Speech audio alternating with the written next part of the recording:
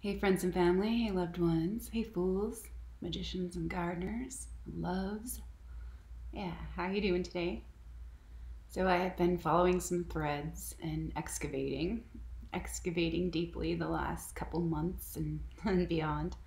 And yeah, looking at my fears, looking at my desires, looking at my agendas, looking at my survival strategies, and the things that I was like unwilling or unable to let go of. So I've been practicing letting go and being with the flow, being in the flow, and making peace with the unknown, embracing the unknown, and letting go. So, just in my ways of being, and as best I'm able to, like becoming aware of certain thoughts or emotions or, yeah, feelings that carry me away, and then, yeah, certain just habits or attachments or addictions or substitutions for my well-being's needs. Like I'll find myself like, yeah, on autopilot sometimes, and then realize, oh, I'm choosing this. you know and so just paying attention. So yeah, looking at attention, looking at intentions, and also like trust and surrender and responsibility, and receiving all of me, and valuing all I am, and being love for me. And so just letting me be, being curious, staying open, choosing to be receptive to what love is offering me, to the gifts that are available right here for me, and letting the rest be or fall away. And yeah, or just letting it be what it is, really. Like, yeah, being all that it is. Even if it's something that I don't really like it can exist. And if I need to, like, yeah, make an adjustment of some kind or set a boundary or just acknowledge how I feel about it, and yeah, then that's right. So, yeah, wanted to show you guys some fun things that I've been doing or choosing, and there's a painting behind me. It's the mirror that I did a few days ago. It's completely dry now. I don't know if you'll be able to see it very well with this camera. This camera is at the best and everything, but I have some exciting news that I'll have a new setup soon. Um, my husband bought me a webcam, and I have a nice microphone, and I'll be doing some more like a different kind of video series soon, with my new, yeah, setup. And so for now though, I'll just show you as best you're able to see for now, like this painting behind me, and I'll I'll just like bring this down a little bit. This is my little meditation corner. Yeah. So I really kind of like how that turned out. It looks like a pool of some kind, and I like the four corners, and then the center, the five, the fifth, the quintessence in the middle. Kind of like that. And yeah, so it's like almost like in certain ways, can't really see like the patterns on this probably, but it is like, it's like a micro macro almost to me, and it just looks like portals, and like, yeah, symbolic of like that stability, and then in the center, yeah. So this is fun for me to do, and I have a couple other like little paintings that I've done, and I don't know if how well you'll be able to see them, but it was what I shared about like my last couple times. Just going downstairs just to play and have fun. I don't know how good. Can't really see like how awesome like some of the colors are, and the glitter paint on there. Super fun to do this one. I really like the colors and how it felt. So, turquoise and purples, green and magenta. There's another one with the same kind of colors. You can see that.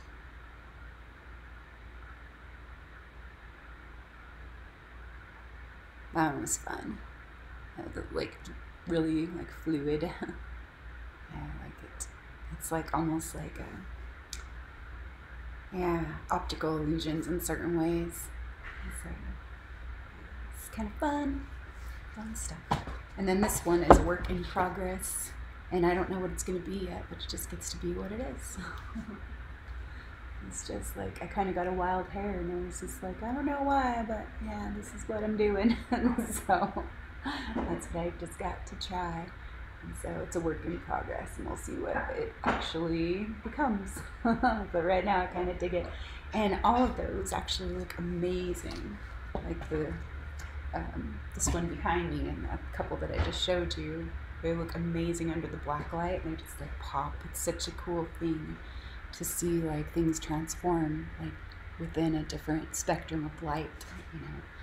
And so yeah, that's pretty awesome, like how we actually see things like through that bending of the light. And yeah, it's kind of trippy, like yeah, just thinking about all those things, like how they relate on so many different levels and multi-dimensionally. Like yeah, I just trip out all the time like with different things. Like I was talking about the projection TV that this mirror behind me came from, like, and just thinking like, yeah, how like those things happen, and they can like kind of present to us like how certain things work. Like yeah, we kind of look at like some of the technology that we have nowadays, like, and then like apply it to like the esoteric wisdom in other ways. Like the mirror is like a really great symbol for that, and to understand like how that projection works, and how like the function of sight actually works, and how like our brain takes like that image and inverts it and then rearranges it in certain ways. So it's like, yeah, sometimes it's like, yeah, that's why the beauty is in the eye of the beholder as well too. It's because we have our preconceived notions and ideals and labels of what that is sometimes. And yeah, it's just kind of funny to think about like all those things that we actually take in, sometimes consciously and sometimes mostly unconsciously, like all of the information that we are receiving through the light. Yeah, how conscious are we of what we're receiving, you know? So it's kind of funny in those ways to think about, or to yeah, just to contemplate, or just like to, I just enjoy like philosophizing, I think. But and that's the overthinker, the thinker, and the philosopher and the sage that's been coming up a lot. And it has been funny because I've been watching myself, bringing in the watcher, the witness, and just laughing at myself because I really do, like, it's just one of those things, like almost like a guilty pleasure that I like to do. I just like to think about things, like, and ponder. But it makes me freaking really like laugh my ass off, like at myself when, yeah, when certain things, like when I'm going around on the hamster wheel, and it's just like stepping back from that and then just like, oh, that is so cute, like I'm so freaking adorable. Like, oh, look at you trying to figure it all out, you know. And it is fun, because I had shared something in my last video, I think, about the mind by Yogi Bhajan, and I had opened to chapter 3 and was reading about how, he was saying something about a wise man doesn't ask questions or something, like, yeah. And I was like, I need to look into that a little bit more. I need to look into that a little bit more. But yeah, I feel like sometimes, yeah, we totally have different ways of interpreting different things.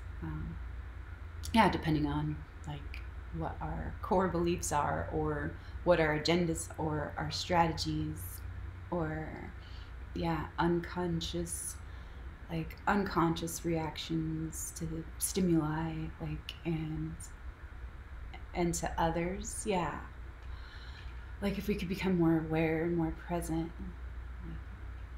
I think, yeah, that would be pretty interesting, like just to watch ourselves and to just to see our own process, or look into our own process, or excavate. yeah, just follow different threads and things to understand like what our drives are or our motives or our agendas, because sometimes we're unaware of what those are. Like we think that we want like peace, but actually what we're choosing sometimes is like that pride and that righteousness and that defensiveness or that self-righteous indignation, you know? And it's just kind of funny, yeah, like looking at those things, looking at all those things. And yeah, continuity. So excavating, excavating and separating the wheat from the chaff. And so that's funny because I just wanted to show you guys this this little popcorn maker lid that I was talking about. I poured paint through it onto a little mirror back here. And so it's just like kind of like goes along with the themes of like, yeah, this we'll say this was a popcorn maker lid. Yeah, but what else could it be? Like what other uses? Yeah, could there possibly be? Just like that kind of a simple thing, like looking at things like through the eyes of a child, like I wonder what else this could be. And like just kind of opening to a wider perspective or other possibilities, you know. So it reminds me of the sieve though, and that keeps coming up, like the archetypal sieve. And so in many different ways. So I just wanted to share a couple of those fun things. And yeah, there's a bunch of stuff that came up. Like I'm always following different threads because I'm curious, and it's just like, or I'm just led. And it's just part of my process of learning and growth and knowing who I am. And so there was like so many cool things really that have been coming up and that I've been, yeah, following. And like, yeah, it's like the detective and the hunter coming up. And just like, yeah, like I see like this or private detective with this like magnifying glass looking at like little clues, and like this archaeologist, yeah, digging and brushing off the sand off these old bones, and yeah, trying to make sense of the past and all that, which is, yeah, really awesome and funny too. Like we're jigging up like some of the past shit and like trying to make sense of it or trying to figure out what to do with it in a lot of ways. And I started my practice of descansos about maybe 2 months ago, and that was a practice of laying the dead orphans of the psyche to rest.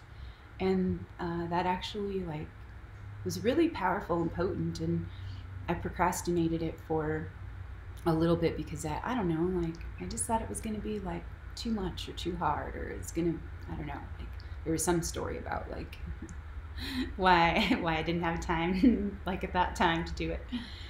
And but yeah, I just decided, okay, like it just kept coming back up, like hey this is for you, this is good for you. And so I was just like, oh, all right, well, I'll just like let go of the anchors that are keeping me from like showing up for, you know, to choose that, and just like get out of my own way, you know, and just chose it and just filled out a couple pages the first day.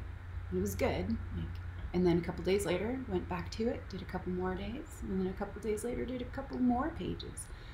And like, yeah, all of that, it was so like, oh, it was like one of the best things. Like it was so healing for me, like to actually acknowledge and to see like certain events and what the archetypal like theme or the wound behind it was, like with abandonment, rejection, and betrayal.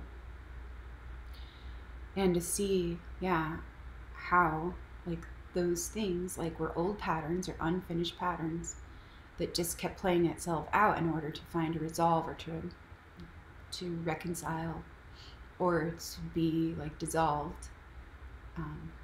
And then the energy could form a new pattern with the new information, you know. But yeah, it was just a matter of choosing it and being willing like to lay the past to rest. And so what came up yesterday was I got to give a friend a reading, a little mini reading. And then I had also, yeah, had wanted to practice like that for myself. And so I gave myself a reading too. So it was really super awesome that I got to choose that. And it just kind of, since I was open and willing to receive and to offer as well. And it just like came into being like super easily. Like things just line up, you know, like once we put it out there, hey, like, will you help me learn this? Or I want to experience this, or I choose this, or I invite this. Like, and it's like available and like being, you know, being manifested, or like the opportunity to manifest it is available. So it's pretty cool. The invitation was like, it's always there. The invitation to be ourselves, and show up for ourselves, and to love ourselves, and to care for ourselves. So however that looks like for you. And so the Hanged Man, and this is in the reversed position, he came up in my friend's reading and in my reading. So I feel like that is like, it totally is where some of us are individually and collectively, where we're unable or unwilling to let go of the past or break free from the past, break free and break open. And so like it is like a period, a transition period, and it is like, yeah, feeling kind of like a little bit of stuckness, but knowing that it is moving, and that it's okay, really. It really is. And yeah, and so we just get to hang upside down and hang out to turn it all around.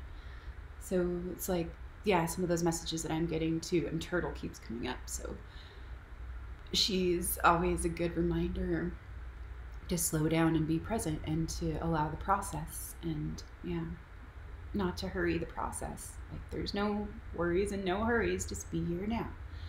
You can be present and be at home within yourself, and trust what's now, yeah, and allow. So yeah, it's pretty fun to be reminded of all of that. And yeah, there's certain animal companions that are coming up around community and around excavation, which is fun, and attention. So yeah, all those things are coming up. And so yeah, there's a lot of synchronicities and a lot of things that I've been following and linking, yeah, just organically.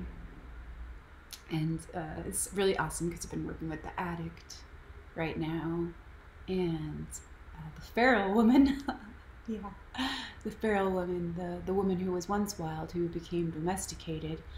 And yeah, that's like another way to look at the addict in certain ways, where she was wild and domesticated, but she's still like, she's a little bit yeah, a little bit wildish still, but instinct injured.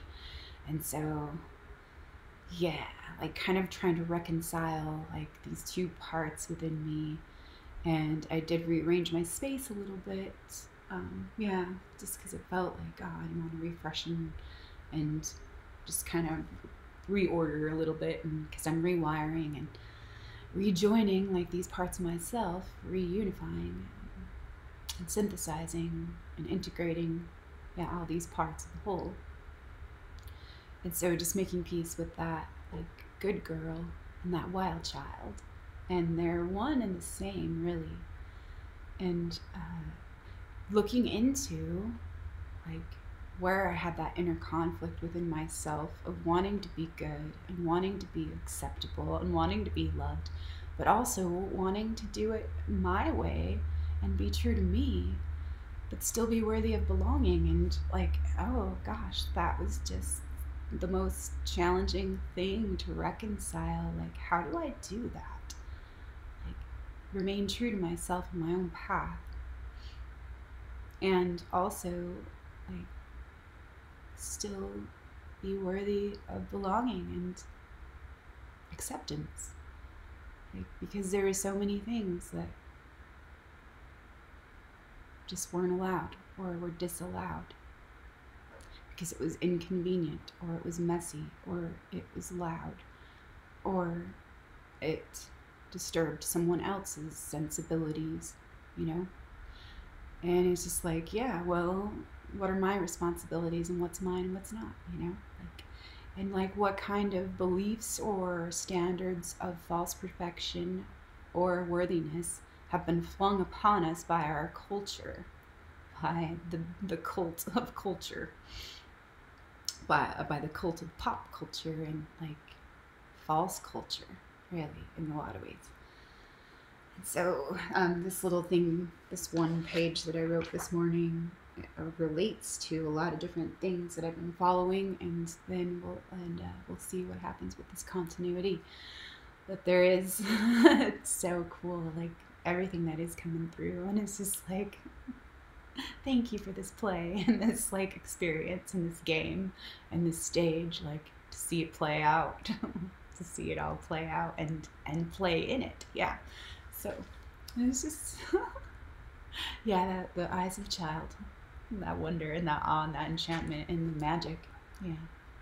And sometimes bliss bunny highs and bliss, but like that's not so much as important to me anymore. Like where I feel like I have done some good practices with regulating my emotions and working through difficult, challenging emotions, that it's not such a I guess need to chase those highs as much as I used to. And so like, yeah, it just comes naturally in the joy. So that's really cool. Like I really love and enjoy and appreciate that. So like, yeah, loved working and choosing appreciation instead of focusing on lack. Yeah. And that is just like bringing more prosperity through. And it's like being able to see, because of the gratitude, all of the gifts that are available, rather than not like here or you know, like, yeah, it's just a totally different lens to view through, like to view all the love through. So, and it's more true and more full and more expansive and a wider view. So yeah, there's super cool synchronicities that align and go along with that.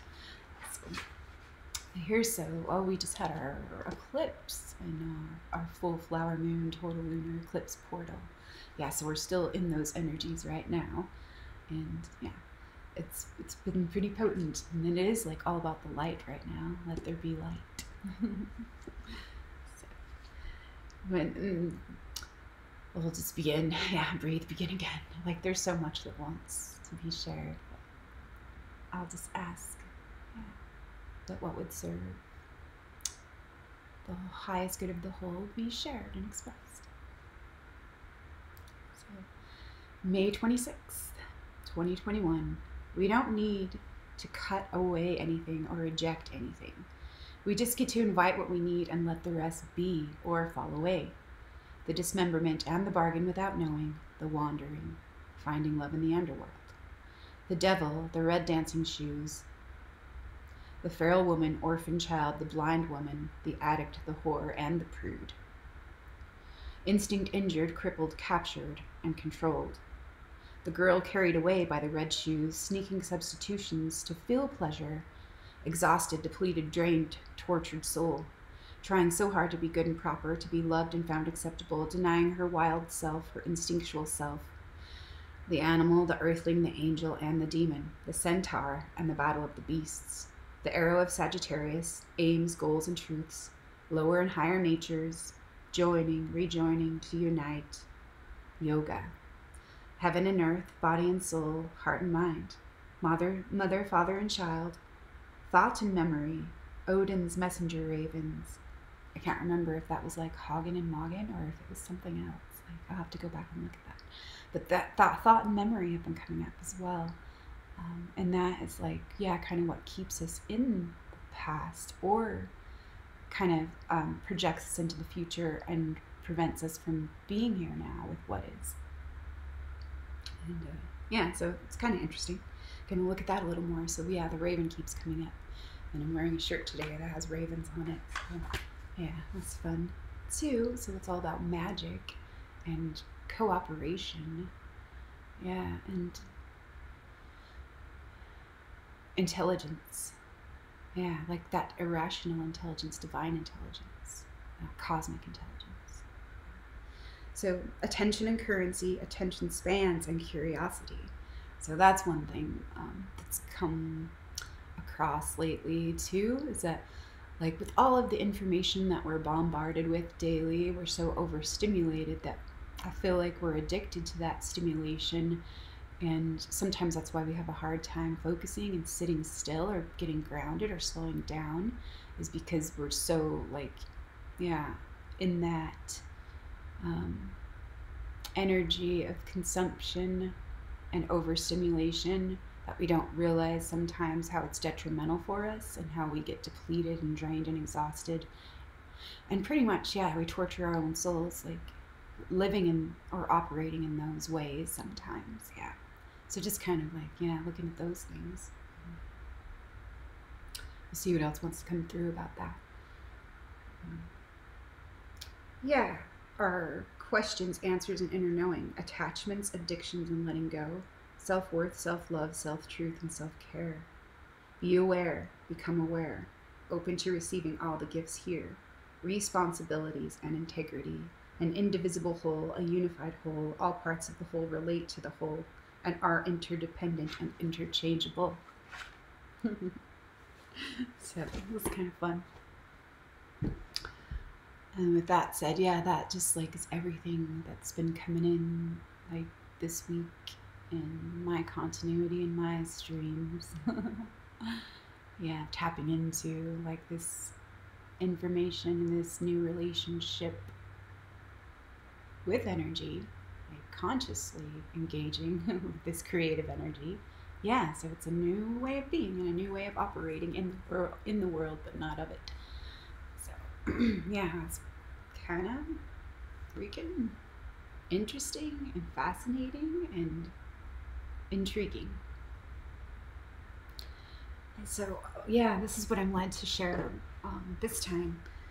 So one of my videos last week, at the tail end, I was sharing a dream, and for some reason, like the audio got like really, really distorted, and I wanted to share this dream again because there was something in there for me that, yeah, to look at.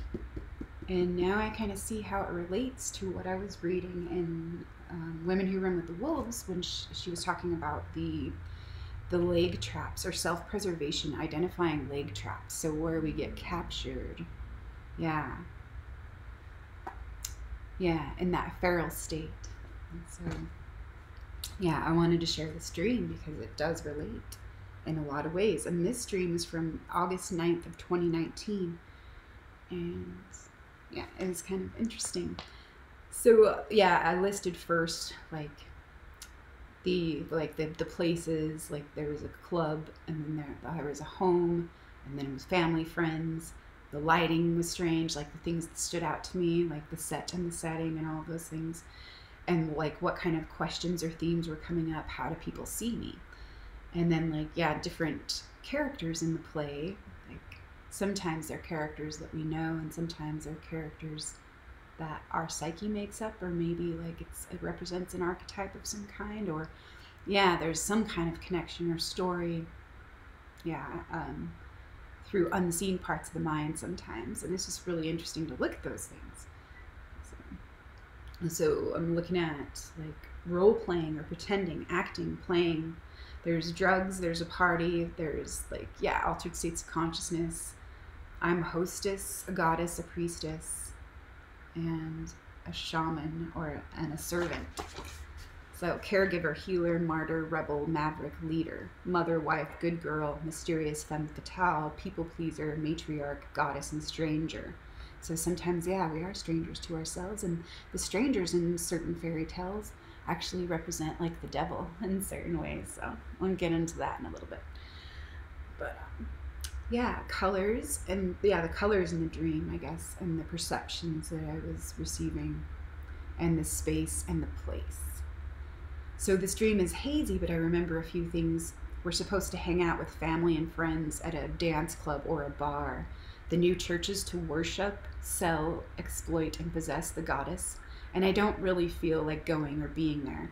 I mean, I love family and being with loved ones, but it doesn't really feel like my preference, like my kind of place. And I'm a bit repelled by the energy or the feeling of the place. And there's stuff going on behind the scenes in the foggy, dim light of the shadows and not seen for what it is.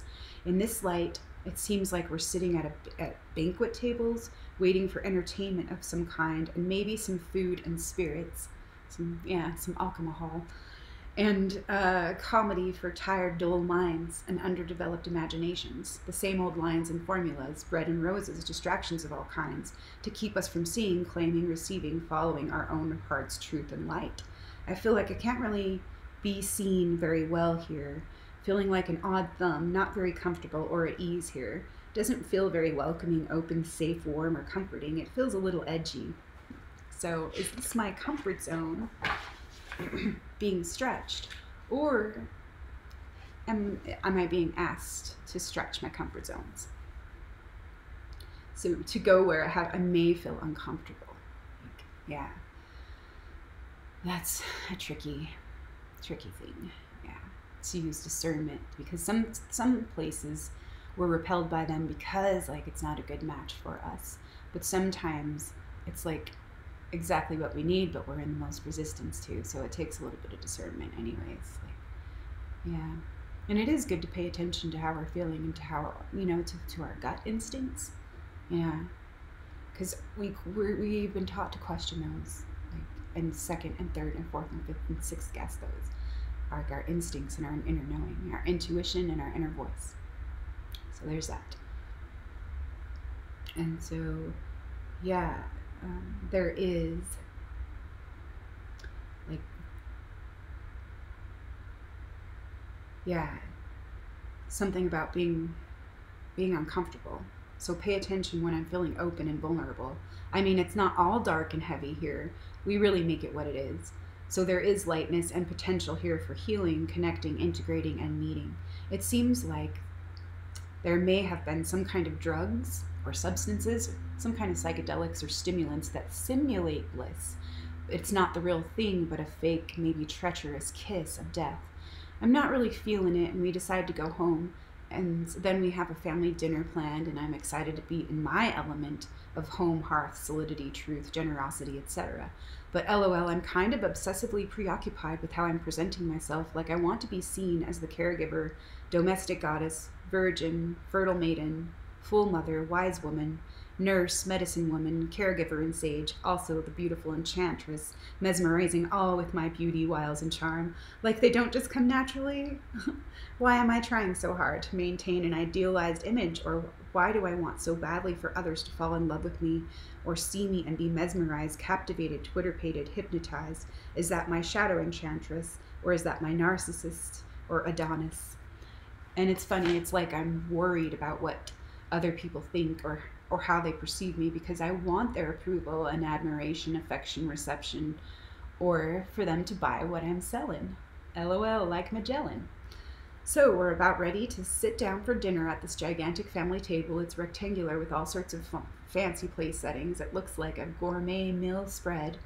On the dishes, china, cloth napkins. Yeah, all the ambiance and the atmosphere.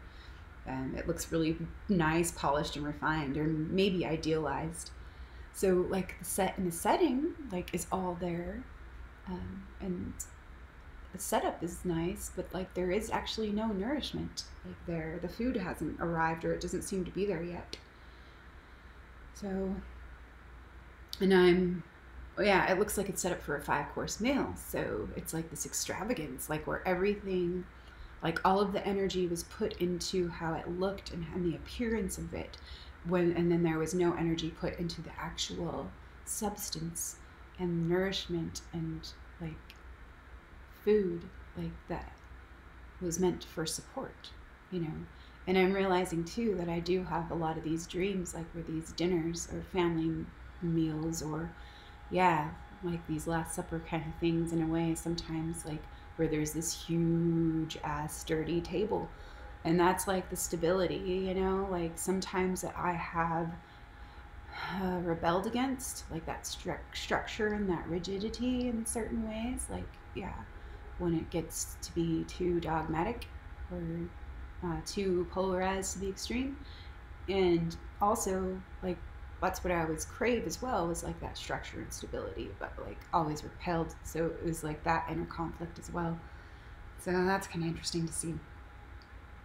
And also, yeah, another dream that I had read about, that relates to this one as well, which was from last year.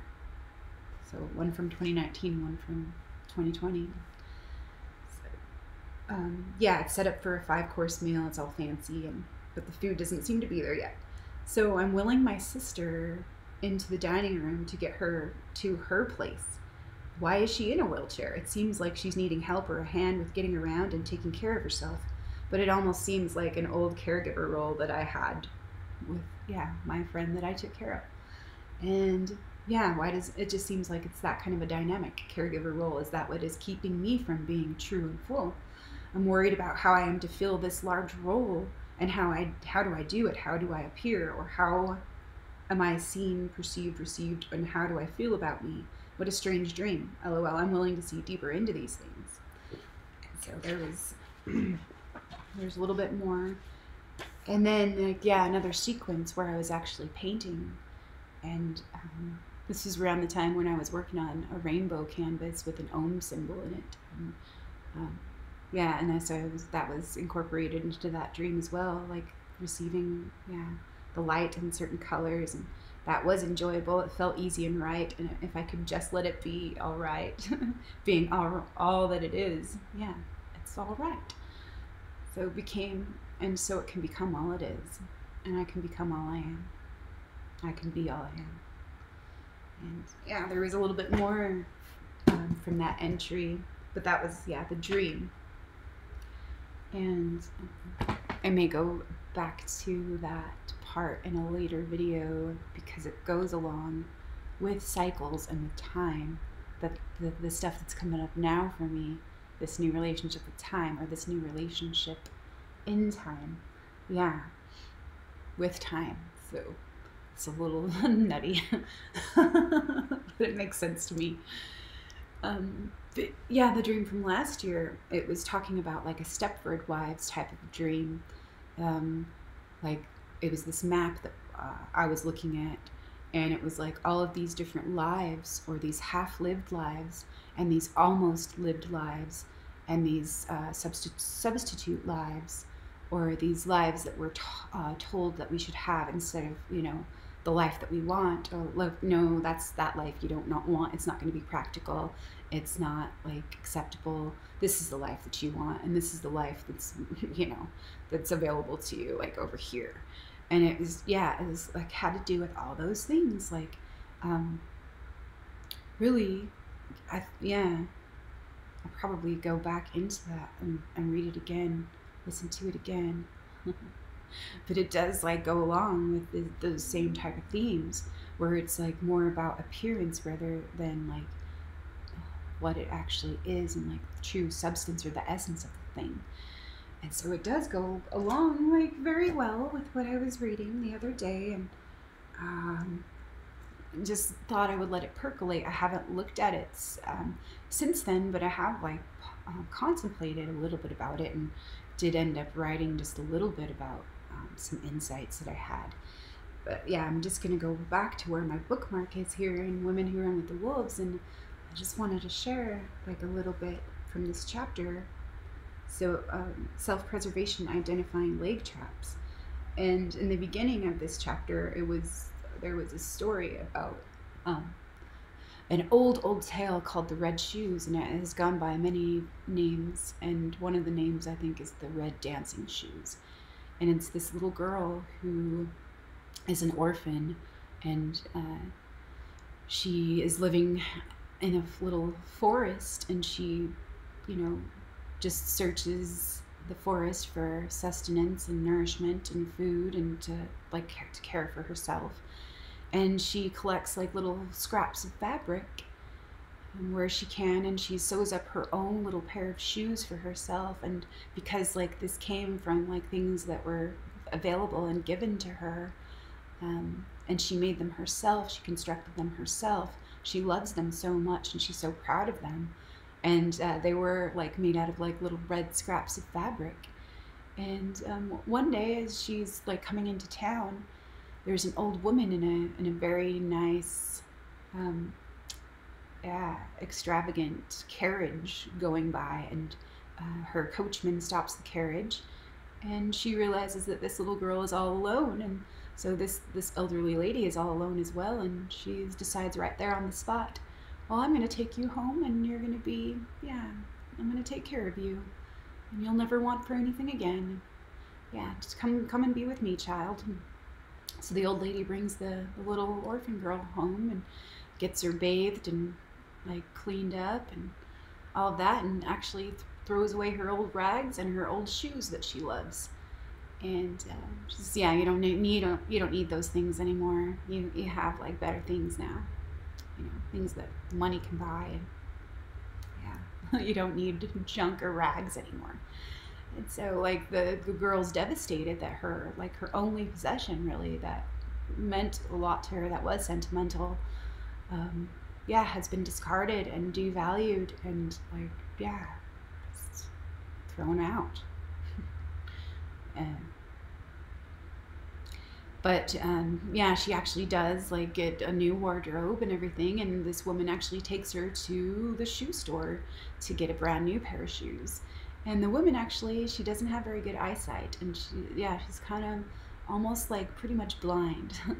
And the shoemaker at the store, yeah, is very like mischievous and kind of like gives her a little wink and like shares like little side glances with her, like unseen from like this new guardian protector that's supposed to take care of this little child, but isn't like kind of really observing like certain things, or she's kind of missing certain things about like, yeah, what's going on like beneath the surface, or what really is, you know.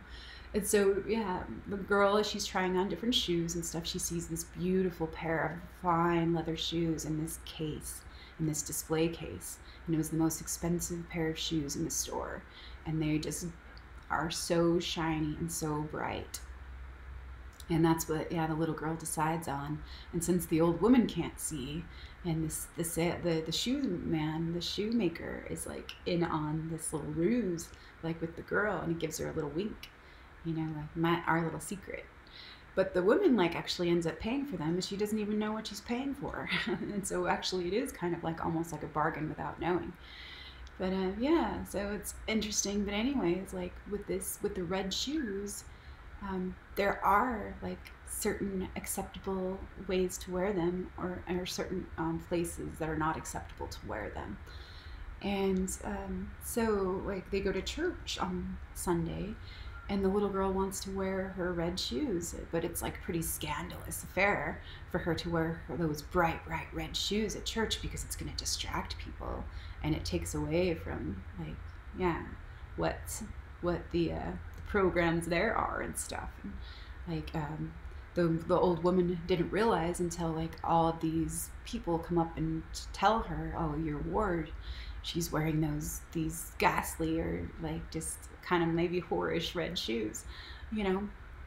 And so the child is scolded and told never to wear those red shoes to church ever in. And so like they're taken from her, and like so there's this like new relationship in a way. Like that's what I really want, those red shoes, but like in a way kind of feeling guilty about it. And so like having to sneak certain things that we like kind of like help us feel like a pleasure, kind of help us feel like we're wild again for a certain amount of time, or yeah, that we're free for a certain amount of time, free from our drudgery, or our made up lives, you know, like our false idealized lives, like an escape of some kind. Yeah, so like it's like an addiction in a certain way. And so when she puts on the shoes, when she's not allowed to, like it feels really good, because it feels like something that she wants to do that she hasn't been allowed to. And so it does like bring pleasure for a little while, and like she does like feel this like spring in her step, and she wants to dance, and she wants to express herself. And so, like, yeah, she dances in those red shoes. And she just can't help it. She's got to wear them to church again the next day. And yeah, the next time they go to church. And she goes, she gets them down, she puts them on, the old woman can't see. And she just thinks, oh, I'll be good and I won't let them distract me. But during the whole like church service, she just keeps tip-tapping her feet and she just can't help but wanting to dance. There's this guy with a red beard there who's like the stranger, and he also like gives her a little wink because he knows what's going on too. Like, and so in a way it's like the devil, like, who is the shoemaker and the stranger at church, and he gives her like her feet like a little scratch, and she has like this uncontrollable like itchy foot tap now where she just gotta move and dance. And then she gets carried away by the pleasure of that like substitution, or like that pleasure that she gets to sneak off and feel good for a little while till she comes back and has to go along with all the programs and the conditioning or whatever. So it's like the escape for a little while and then going back like to the domestication, or to like, yeah, that setting that's controlled in a way, or that's structured in a rigid way. Yeah. But yeah, so she gets in trouble again and scolded, and this time the old woman puts them up really, really high up on a shelf so she can't reach them, and never touch them ever, ever again. And so, but we know how that works. Got to figure out and find out things for ourselves. Anyways, the girl actually does end up putting the shoes on one more time. And as soon as she puts them on, the shoes have a life of their own, and they carry her away out the door, out of the house, out to the forest, where she's dancing and contorting in different painful directions. And all she wants to do is stop, but she's unable to stop because the shoes won't come off of her feet. Like they're stuck on her feet now. And so she begs the stranger to cut off her feet. Yeah, so that she can be freed from this torture and this agony that she's been put through, because she made a poor choice and she chose the substitution of her real wildish or instinctual life. Yeah, because she thought that was the only thing that was available to her, like that resembled like what she really wanted or what was really right for her. So yeah, so she ends up getting her feet chopped off, and that's yeah, a gruesome fairy tale. Like, but it does, yeah, show a lot about the psyche and about like kind of how we compensate in certain ways for instinct injury, and like putting certain parts or hiding certain parts of ourselves away, or discarding or rejecting those certain parts only to need a substitution or an escape from like the prison that we've locked ourselves in, or that we've agreed to in certain ways, that bargain without knowing. So yeah, I hope that this is a little coherent. I hope it makes sense. And I'll just start where we're at, like in the middle of this. So trap number 4, injury to basic instinct, the consequence of capture. So, but I think before that, there's this, my eye just got drawn to like this paragraph here. The starving woman endures famine after famine.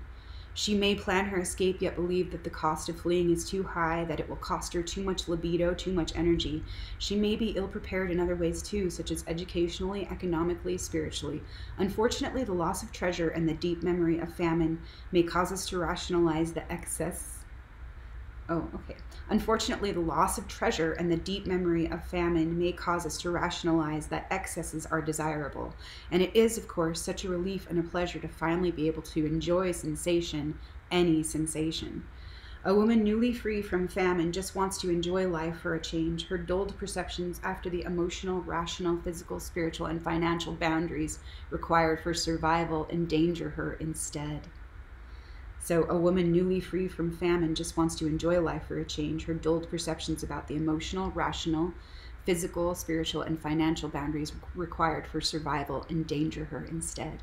For her, there is a pair of poisonous red shoes glowing out there somewhere. She will take them wherever she finds them. That is the trouble with famine. If something looks like it will fill the yearning, a woman will seize it, no questions asked. So number 4, injury to basic instinct, the consequence of capture. Instinct is a difficult thing to define, for its configurations are invisible, and though we sense they have been part of human nature since the beginning of time, no one knows quite where they might be housed neurologically or precisely how they act upon us. Psychologically, Jung speculated that instincts derived from the psychoid unconscious, that layer of psyche where biology and spirit might touch. I am of a considered sane mind and would go further to venture that the creative instinct in particular is as much the lyrical language of the self as is the symbology of dreams. Etymologically, I know this word. Etymology, I just can't say it. It's so funny right now. So etymology and etymologically.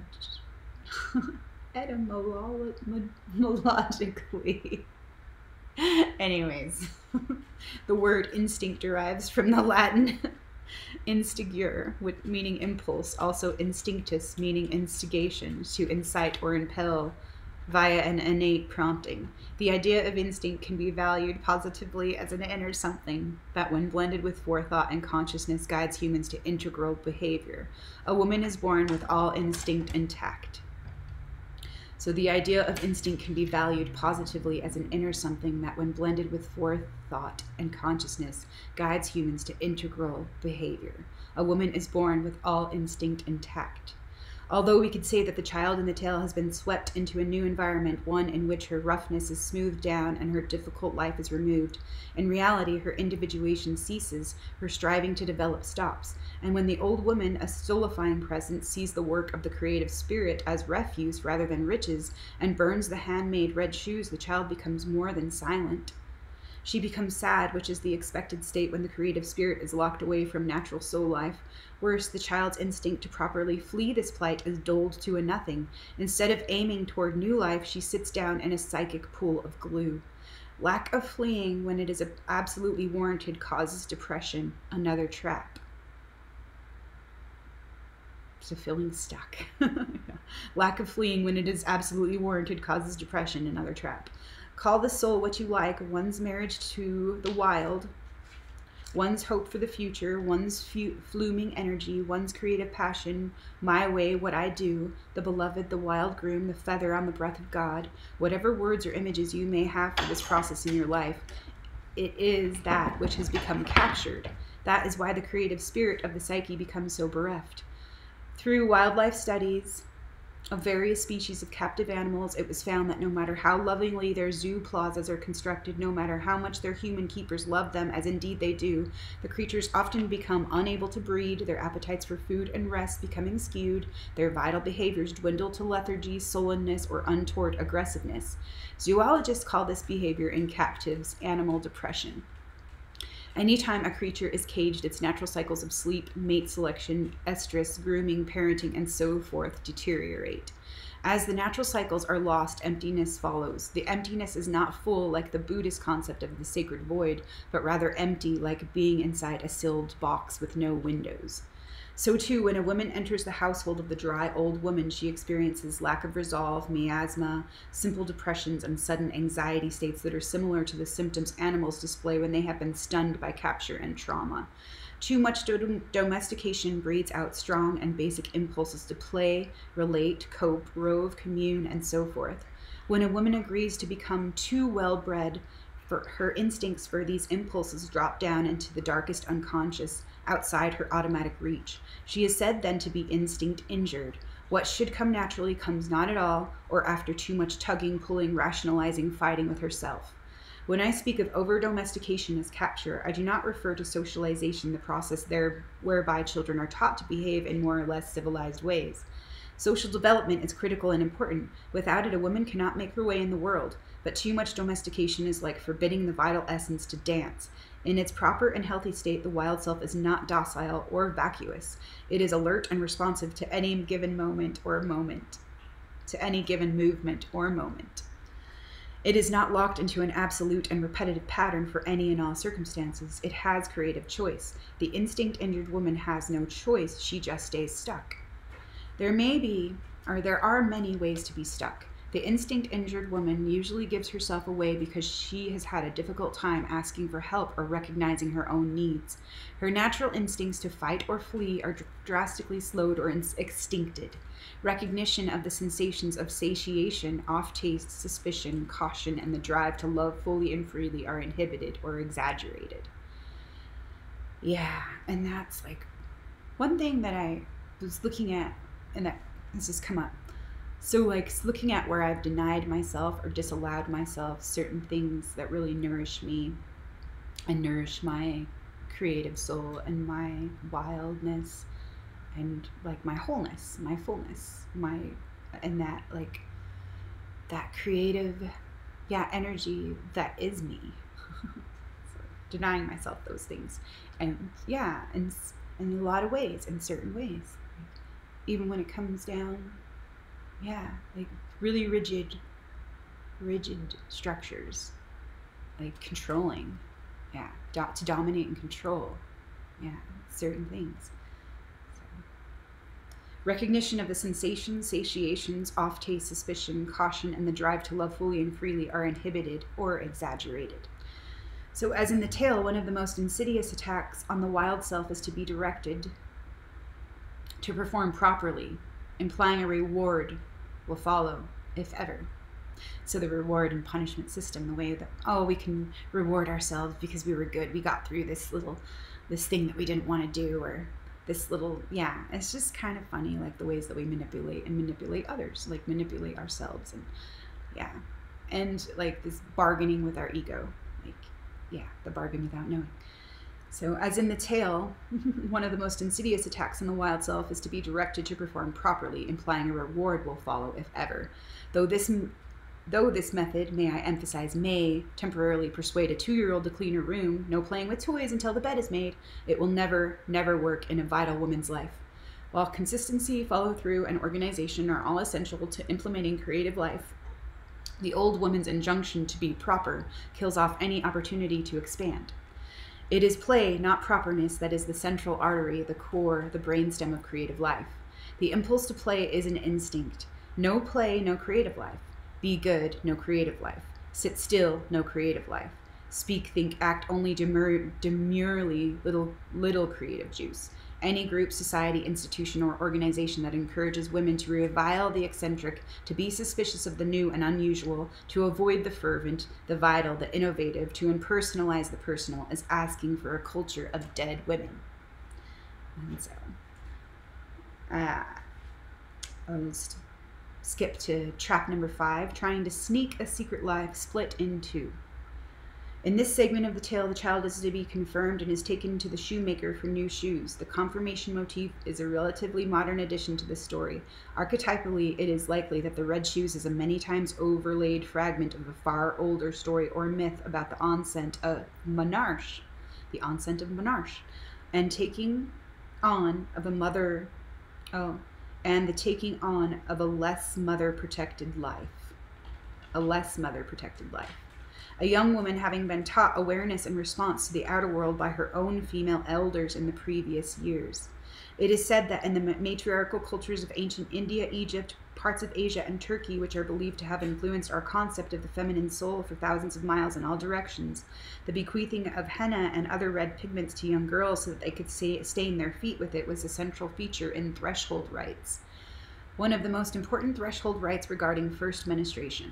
This rite celebrated the crossing from childhood into the profound ability to bring forth life from one's own belly, to carry the attendant sexual power and all the peripheral womanly powers. The ceremony was concerned with red blood in all its stages, the uterine blood of menstruation, delivery of a child, miscarriage, all running downward toward the feet. As you can see, the original red shoes had many meanings. The reference to the Day of the Innocents is also a later overlay. It refers to a Christian feast day that in Europe eventually eclipsed winter solstice celebrations from the old pagan world. During the older pagan celebrations, women practiced ritual cleansing of the feminine body and the feminine soul spirit in preparation for figurative and literal new life in the coming spring. These rites might have included group grieving for childbearing loss, including the death of a child or miscarriage, stillbirth, abortion, and other important events in women's sexual and reproductive lives from the old year. Now in the tale occurs one of the most revealing episodes of psychic repression. The child's voracious desire for soul ruptures the battens of her old dried-out behaviors. At the shoemaker's, she sneaks the strange red shoes past the old woman. A ravening hunger for the soul life has rushed to the surface of the psyche, taking whatever it can lay its hands on, for it knows it will soon be repressed again. This explosive psychological sneaking occurs when a woman suppresses large parts of self into the shadows of the psyche. In the view of analytical psychology, the repression of both negative and positive instincts, urges, and feelings into the unconscious causes them to inhibit a shadow realm. While the ego and superego attempt to continue to censor the shadow impulses, the very pressure that repression causes is rather like a bubble in the sidewall of a tire. Eventually, as the tire revolves and heats up, the pressure behind the bubble intensifies, causing it to explode outward, releasing all of the inner content. And that reminds me of the samskaras that are put into deep storage into the heart, because that is actually was described in the Untethered Soul as a bubble. Yeah. That when it's activated, it opens like a flower. Yeah. And anyways, that's just kind of interesting. So I'll read that one more time. This explosive psychological sneaking occurs when a woman suppresses large parts of the self into the shadows of the psyche. In the view of analytical psychology, the repression of both negative and positive instincts, urges, and feelings into the unconscious causes them to inhibit a shadow realm. While the ego and superego attempt to continue to censor the shadow impulses, the very pressure that repression causes is rather like a bubble in the sidewall of a tire. Eventually, as the tire revolves and heats up, the pressure behind the bubble intensifies, causing it to explode outward, releasing all the inner content. And so, yeah, that's pretty interesting. When our samskaras, or those unfinished energy patterns, or those packets of energy get activated and trigger us, and then put us back into the past. In certain ways, there can be kind of an explosion or an implosion. The shadow acts similarly. That is why a Scrooge-like person may amaze everyone and suddenly give millions of dollars to an orphan's home, or why a normally sweet person is capable of throwing a fit, temporary acting like a Roman candle gone berserk. We find that by opening the door to the shadow realm a little and letting out various elements a few at a time, relating to them, finding use for them, negotiating, we can reduce being surprised by shadow sneak attacks and unexpected explosions. Though the values may change from culture to culture, thereby positing different negatives and positives in the shadow, typical impulses that are considered negative and therefore relegated to the shadowlands are those that encourage a person to steal, cheat, murder, act excessively in various ways, and so forth in that vein. The negative shadow aspects tend to be oddly exciting and yet entropic in nature, stealing balance and equanimity of mood and life from individuals, relationships, and larger groups. The shadow also, however, can contain the divine, the luscious, beautiful, and powerful aspects of personhood. For women especially, the shadow almost always contains very fine aspects of being that are forbidden or given little support by her culture. At the bottom of the well in the psyches of too many women lies the visionary creator, the astute truth-teller, the far-seer, the one who can speak well of herself without denigration, who can face herself without cringing, who works to perfect her craft. The positive impulses in shadow for women in our culture most often revolve around permission for the creation of a handmade life. These discarded, devalued, and unacceptable aspects of soul and self do not just lie there in the dark, but rather conspire about how and when they shall make a break for freedom. They burble down there in the unconscious, they seethe, they boil, till one day, no matter how well the lid over them is sealed, they explode outward and upward in an unchanneled torrent and with a will of their own. Then it is, as we say up in the backwoods, like trying to put 10 pounds of mud back into a 5-pound sack. What has erupted from shadow is hard to cap once it has been detonated. Though it would have been far better to have found an integral way to consciously live out one's joy in the creative spirit than to have buried it at all. Sometimes a woman is pushed to the wall, and this is the outcome. The shadow life occurs when writers, painters, dancers, mothers, seekers, mystics, students, or journeywomen stop writing, stop painting, dancing, mothering, looking, peering, learning, practicing. So that was like one thing that came up the other day too, is like reminded of a quote. I think it was Toni Morrison maybe that said, or maybe it was attributed to her, but it is, yeah, an old, yeah, well-known thing. When a man or a woman used to go to a medicine woman or man with an illness or sickness or disease, they would ask them, when did you stop singing? When did you stop dancing? And when did you stop telling stories? And so it's like this creative life, this creative spirit, the soul life.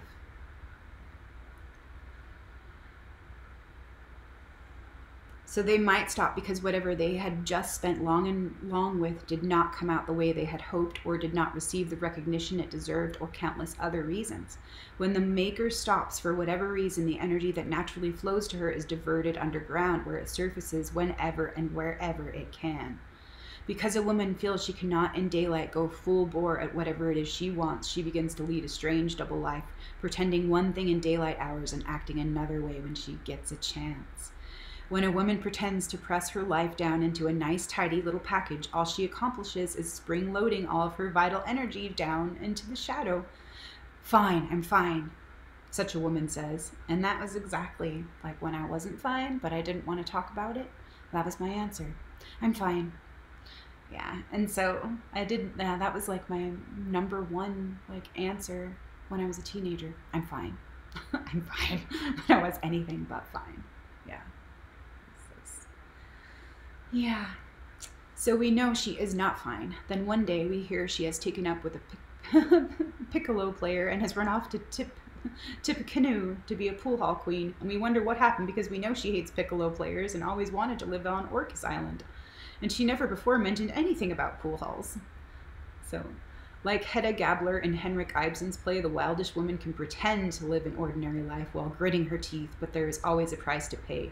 Hedda sneaks a passionate and dangerous life, playing games with an ex-lover and with death. Outwardly, she pretends to be content wearing bonnets and listening to her dry husband cavil about his dusty life. A woman can be outwardly polite and even cynical, but inwardly hemorrhaging. Or like Janis Joplin, a woman can try to comply until she can't stand it any longer, and then her creative nature, corroded and sickened by being forced into the shadow, erupts violently to rebel against the tenace of breeding in reckless ways that disregard one's gift and one's very life. You can call it anything you like, but sneaking a life because the real one is not given room enough to thrive is hard on women's vitality. Captured and starved women sneak all kinds of things. They sneak unsanctioned books and music. They sneak friendships, sexual feeling, religious affiliation. They sneak furtive thinking, dreams of revolution. They sneak time away from their mates and families. They sneak a treasure into the house. They sneak their writing time, their thinking time, their soul time. They sneak a spirit into the bedroom, a poem before work. They sneak a skip or an embrace when no one's looking. To detour off this polarized path, a woman has to surrender the pretense. Sneaking a counterfeit soul life never works. It always blows out the sidewall when you're least expecting it. Then it's misery all around. It's better to get up, stand up, no matter how homemade your platform, and live the most you can, the best you can, and forgo the sneaking of counterfeits. Hold out for what has real meaning and health for you. In the tale, the child ducks the shoes past the old woman with failing eyesight. Here it is affirmed that the dry and perfectionistic value system itself is devoid of the ability to see closely, to be alert to what is going on all around. It is typical of the injured inner psyche and culture as well to not notice the personal distress of the self. So the young girl makes one more rotten choice in a long line of several. Let us surmise that her first step to entrapment, entering the gilded carriage, was made out of ignorance. Let us say, letting go of her own handiwork was thoughtless but typical of those who are inexperienced at life. But now she wants those shoes in the shoemaker's case, and paradoxically that impulse toward new life is right and proper, but she has spent too much time at the old woman's, and her instincts do not cry out in alarm as she chooses this deadly potential. In fact, the shoemaker conspires with the child. He winks and he smiles about her poor choice, and together they sneak the red shoes by. Women trick themselves this way. They've thrown away the treasure, whatever it might be, but they're sneaking bits and pieces any way they can. Are they writing? Yes, but secretly, so they have no support and no feedback. The student, is she going for her edge? Yes, but secretly, so that she can have no help and no mentor. Is the performer risking putting out completely original work? Or is she presenting pale imitation so that she becomes a mime instead of exemplar? What about the ambitious woman who is pretending to not be ambitious, pretending to be not ambitious, but who is heartfelt toward accomplishments for herself, her people, and her world? She is the powerful dreamer, yet consigns herself to struggle forward in silence. It is deadly to be without a confidant, without a guide, without even a tiny cheering section. So we all need our cheerleaders, and we can be those cheerleaders for ourselves as well. And yeah, I think we could support ourselves and encourage each other and cheer each other on a little bit more. And I'm going to choose that for myself and for those that I love, for all that I love. It is difficult to sneak little shreds of life this way, but women do it every day. When a woman feels compelled to sneak life, she is in minimal subsistence mode. She sneaks life away from the hearing of them, whoever the them it is in her life.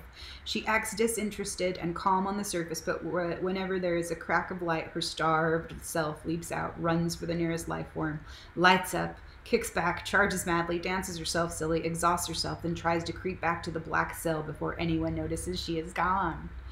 Like that line there, like, resonated deeply with me. She acts disinterested and calm on the surface, but whenever there is a crack of light, her starved self leaps out, runs for the nearest life form, lights up, kicks back, charges madly, dances herself silly, exhausts herself, then tries to creep back to the black cell before anyone notices she is gone. That's how I used to live life, like, without even realizing it. Yeah, like, for years and years and years. And I did feel like I was in a desert, like, yeah, starving in this famine. But then I found a little oasis within So. Women with poor marriages do this. Women made to feel inferior do this. Women filled with shame, women fearing punishment, ridicule, or humiliation do this. Instinct injured women do this. Sneaking is good for a captured woman only if she sneaks the right thing, only if that thing leads her to liberation. In essence, sneaking good and filling and brave pieces of life causes the soul to be even more determined that the sneaking stop and that it be free to lead life out in the open as it sees fit. You see, there is something in the wild soul that will not let us subsist forever on piecemeal intake, because in actuality it is impossible for the woman who strives for consciousness to sneak little sniffs of good air and then be content with no more. That's kind of funny. Because in actuality, it is impossible for the woman who strives for consciousness to sneak little sniffs of good air and then be content with no more. Remember when you were a child and you found out that you couldn't do yourself in by holding your breath?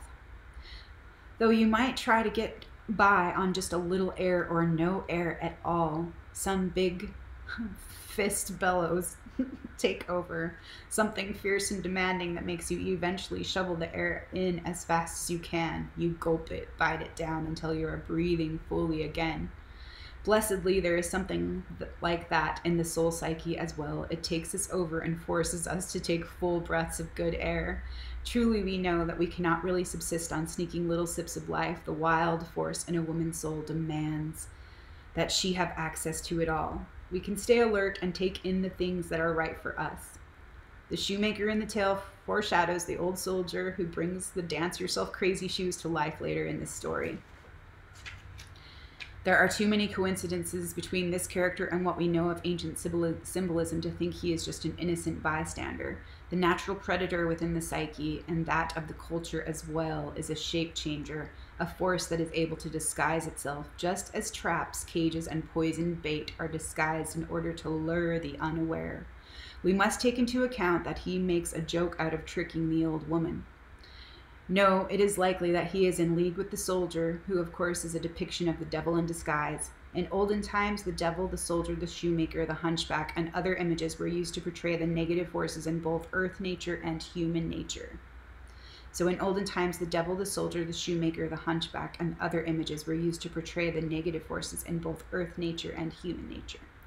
While we could rightfully be proud of the soul brave enough to try to sneak a something or an anything under such drought conditions, the fact remains that that alone cannot be the sole issue.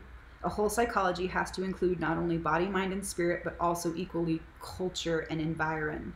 And in this light, it must be asked at each level how it came to be that any individual woman feels she has to cringe, flinch, grovel, and plead for a life that is her own to begin with.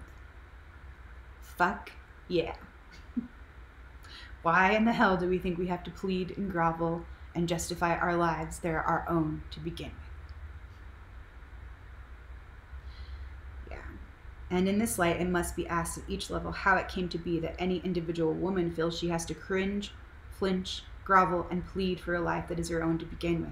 Like, why do we have to feel, and why we have to apologize for ourselves for taking up space? What is in any culture that demands such? Inquiring into the pressures created by each layer of the inner and outer worlds will preclude a woman from thinking that sneaking the devil's shoes is in any way a constructive choice at all. And this trap number 6, cringing before the collective shadow rebellion, is next. And I think I will save that for next time. But yeah, this one was like very like amazing for me, like to read. And I didn't finish like the whole thing yet.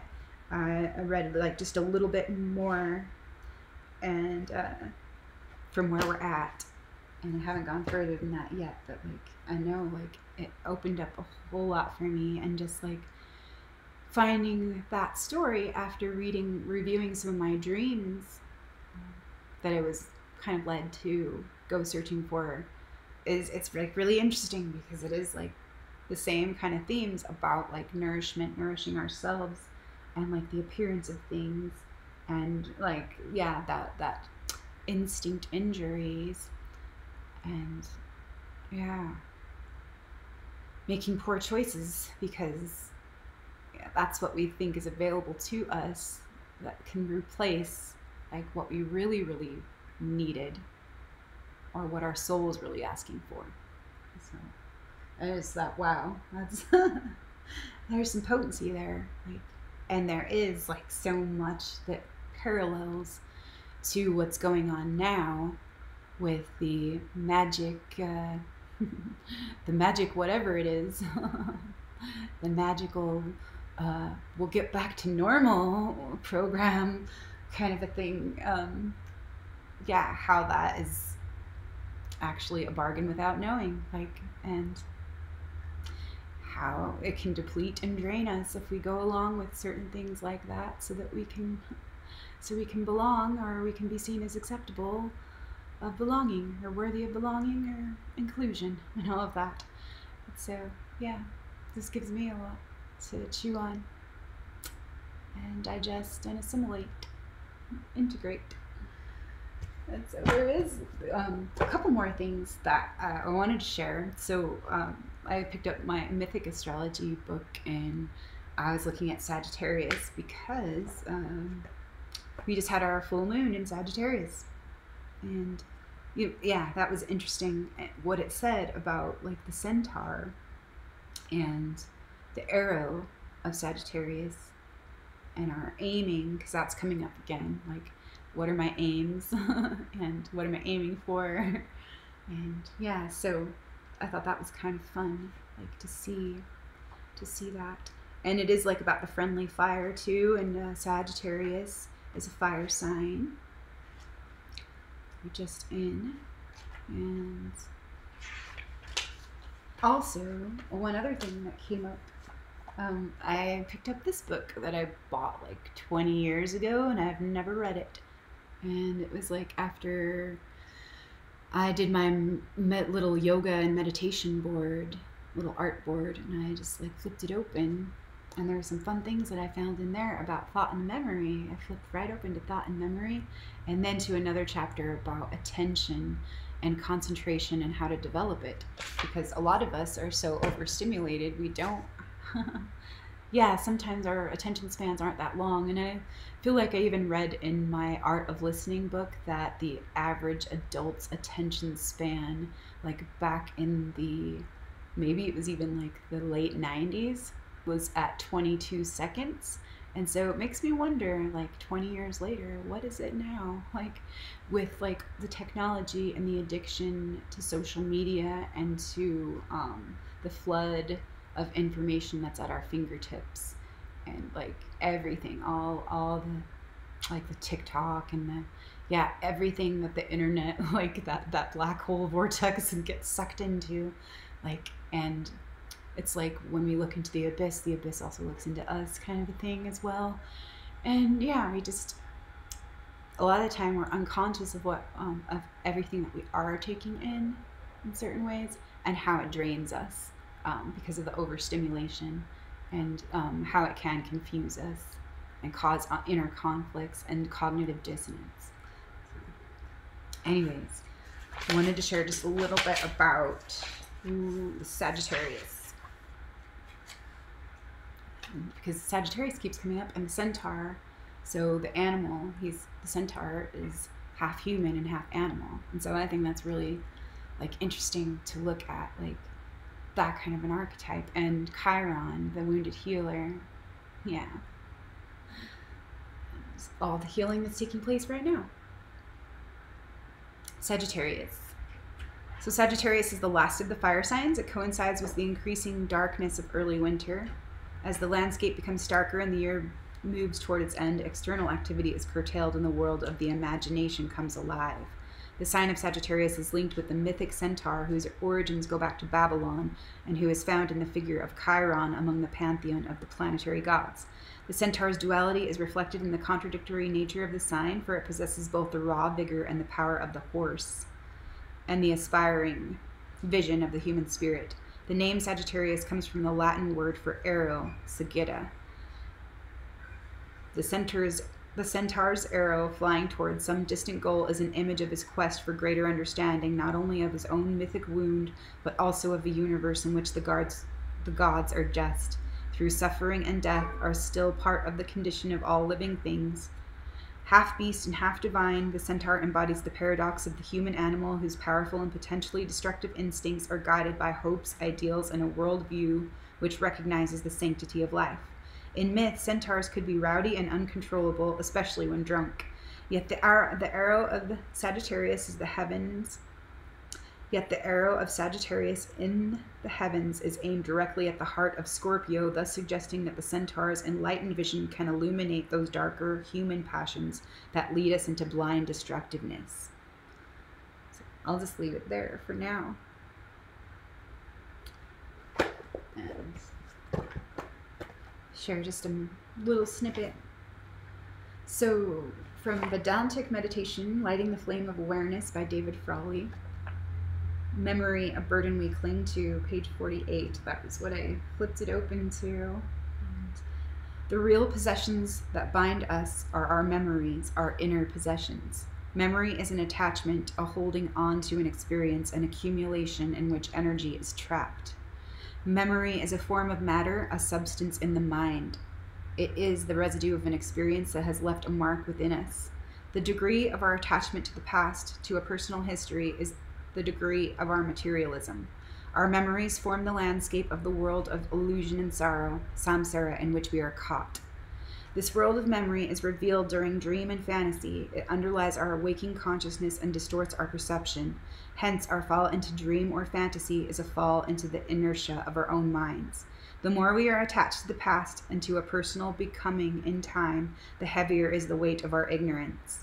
That is why as we grow older, our life becomes more weary, more of a burden. It holds more memory that pulls us downward. We can easily measure our spiritual ignorance in life. It is equal to the density of our thoughts, our habitual stream of memory-based considerations. Similarly, the knowledge that we cling to through thought is the measure of the matter in our minds that obstructs us from seeing the truth. So similarly, the knowledge that we cling to through thought is the measure of the matter in our minds that obstructs us from seeing the truth. We are not bound to the external world or to the matter outside of us. It is the world inside us, the matter within our own minds, that binds us. Only when we take the world inside ourselves through thought does it become a burden and cause worry and anxiety. If we let the world be, it takes care of itself in the natural harmony and freedom of existence. Consciousness is immaterial and thought is matter. To fall into thought is to introduce a foreign substance, matter, into our unbounded consciousness and to weigh it down. Our thoughts are our matter through which we fall into the material world and its compulsions. To acquire things mentally through name recognition and identification is to add to the ignorance within us. The mind empties itself naturally. Consciousness itself is emptiness, immateriality, and boundless space, when we do not fill it with cares and anxieties. The realization that thought is a burden is the ending of thought.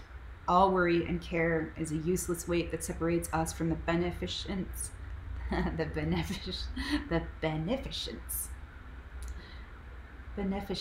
existence, drawing upon us the very disharmonies that we wish to avoid. When we release the burden of thought through the perception of its foreign nature, we transcend the entire world. All worry and care is a useless weight that separates us from the beneficence of existence, drawing upon us the very disharmonies that we wish to avoid. When we release the burden of thought through the perception of its foreign nature, we transcend the entire world. And so that was my little, I guess, answer to my question. It says the mind empties itself naturally. And so, yeah, I wasn't very clear on what Yogi Bhajan was sharing in chapter 3 about, being wise. A wise man does not ask questions. A wise man knows. Yeah. And so it's just like letting that wisdom emerge, letting the wisdom reveal itself to us or be revealed. Yeah. Or, just come through. And so it's like non-doing. So concentration and how to develop it. To transcend the mind and its many thoughts, we must be able to hold consistently to a single thought. We must have the power to fully apply our attention in a single direction without distraction. In our ordinary undeveloped state, our thoughts are fragmented and move in various ways that lose the energy of attention. Such a scattered mind can never arrive at any real understanding. First, we must learn to concentrate to sustain our minds on a particular inquiry. This requires that we have a real interest in finding the truth. It cannot be done as a mere curiosity or diversion. Yeah, we get to be willing to see the truth, but I feel like curiosity opens up so much, like just being led and being willing to play with stuff. Yeah, too. So. But yeah, I think we do need to be willing to see the truth as it is and not how we want it to be. So, attention is like the muscle that must be developed by degrees. One can start by focusing on simple external objects like a candle flame or something attractive in the world of nature like the sky, a mountain, or a tree. Then we can proceed to internal objects, visualizing the form of a god, goddess, or teacher that communicates some higher reality to us. From internal images, we can move to concentration on a mantra or abstract geometrical forms like yantras or mandalas. This eventually provides us with the ability to focus on deep inquiries like the question, who am I, which is the real goal. If we have a little concentration to begin with, we must develop it slowly and consistently in a step-by-step manner.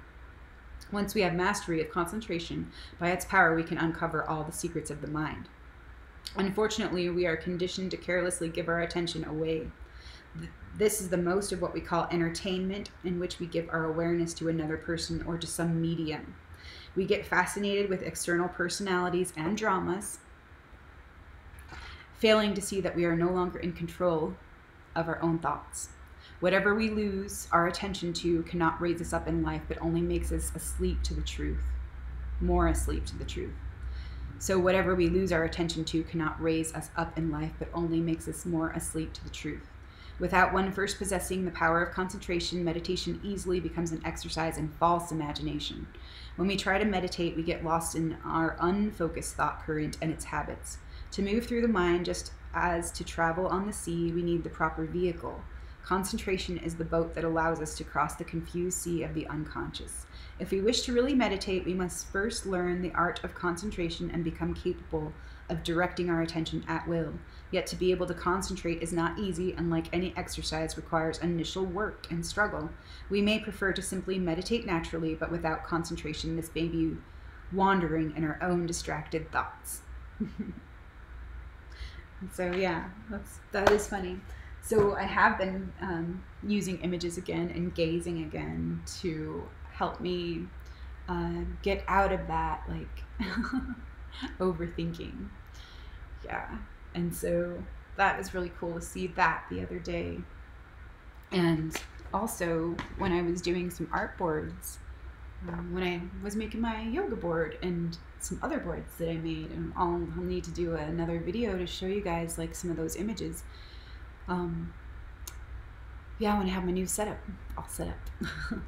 So I had found like this little thing from a book of symbols, and I'm not exactly sure what book it was because I used that book all up. Like that was one of the first books that I freaking, used a couple years ago when I started my collaging and everything. But I kept like little things, and I came across this the other day, and it's all about sacred geometry. And I just want to share like, how amazing this little nugget is. Sacred geometry. So certain geometrical shapes have the power to reach deep into the unconscious and affect subtle changes in the mood of the observer. This property is perhaps most apparent when applied by a skillful architect. For example, visitors to classic Greek sites such as the Parthenon often experience a sense of inner tranquility that can linger for days or even weeks. Similarly, the soaring grandeur of Europe's Gothic cathedrals resonates with some deep-seated potentiality within the observer and evokes a sense of boundless spiritual possibilities.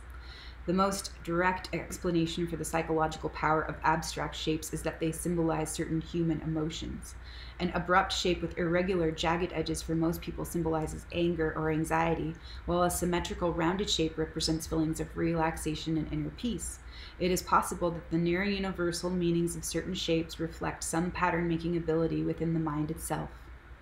It is possible that the near universal meanings of certain shapes reflect some pattern-making ability within the mind itself. There is firm evidence that some geometric forms are intimately more pleasing than others. Certainly, babies are more strongly attracted to symmetrical, harmonious shapes than to unbalanced, uneven ones. This preference may have as its source the symmetry of the human face and the feelings of well-being and comfort associated with the parental face from an early age. Moreover, when a child looks at inanimate objects and begins to experience its own movements, it is profoundly aware of a sense of balance, and this awareness may with time become translated into visual terms. Our feelings about geometry may also be concerned with the intrinsic balance within nature itself, each state of mind counterweighted and in part defined by its opposite. This theme of balance is particularly evident in the symbolic meanings of the cross, perhaps the most widespread and ancient of all symbols. In many cultures, it represents the cosmos, the vertical line stands for the spiritual masculine principle, and the horizontal for the earthly feminine principle.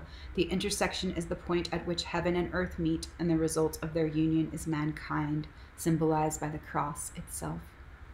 So I thought that was pretty amazing and awesome.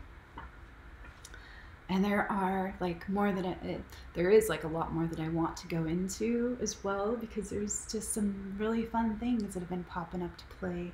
And I think I'll just share like one more little thing before I say goodbye for now. But I was looking at this board that I made because I had shared like the stories, the old untrue stories, and my new true full stories like last week.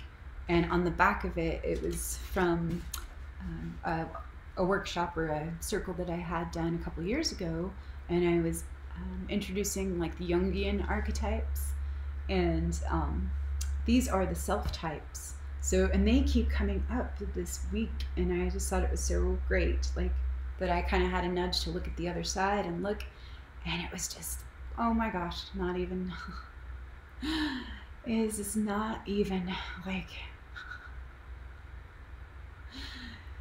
He's so funny that it wasn't funny. Like, it was so funny. So the jester and the sage and the magician and the ruler. Yeah, the jester, the sage, the magician, and the ruler. So the self types.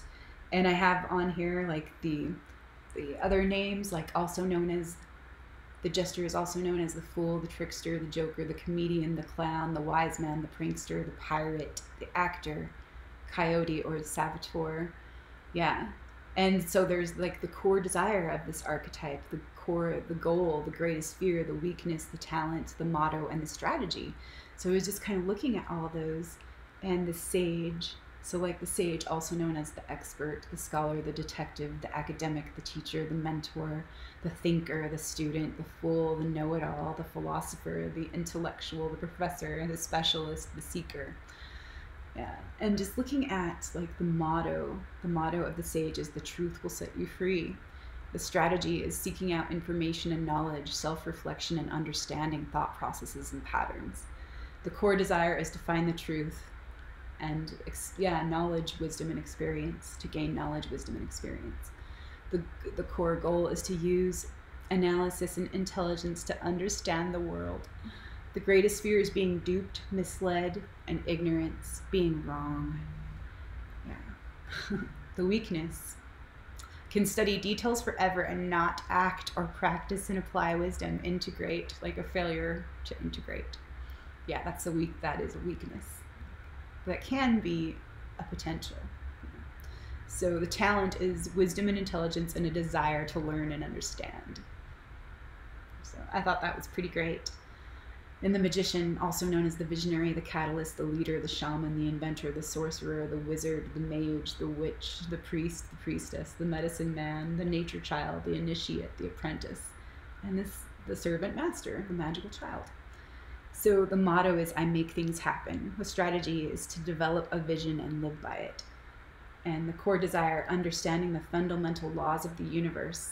The goal, to make dreams true, to make dreams come true. Greatest fear, unintended negative consequences. The weakness is becoming manipulative or deceptive. And the talent is inspiring others and finding win-win solutions. So, yeah, the ruler, so also known as the boss, the leader, the aristocrat, the king, the queen, the politician, the role model, the manager, the master, and the tyrant. So could also be like a superego there, you know? And the motto for the ruler is power isn't everything, it's the only thing. The strategy is exercise power and authority. The core desire is to control and power, control of operations. And the goal is to create a successful, prosperous family or community. The greatest fear is chaos and being overthrown. The weakness is being too authoritarian or unable to delegate. And the talent of the ruler is ambition, drive, commitment, responsibility, and leadership. So I thought that was pretty amazing. And I think maybe we'll do a review on the psyche and the archetypes next time as well. But I feel like that was kind of awesome and fun for now. And so thanks for listening, and thanks for being here, and thanks for being you. And what's coming through for you right now? Like, are you like, what are you aware of, and how are you feeling, and what's coming in for you, and what's happening for you? All right, I hope you're well. Be love for yourself. Be true to yourself. Be love for yourself, and be well. Talk to you soon, and bye for now.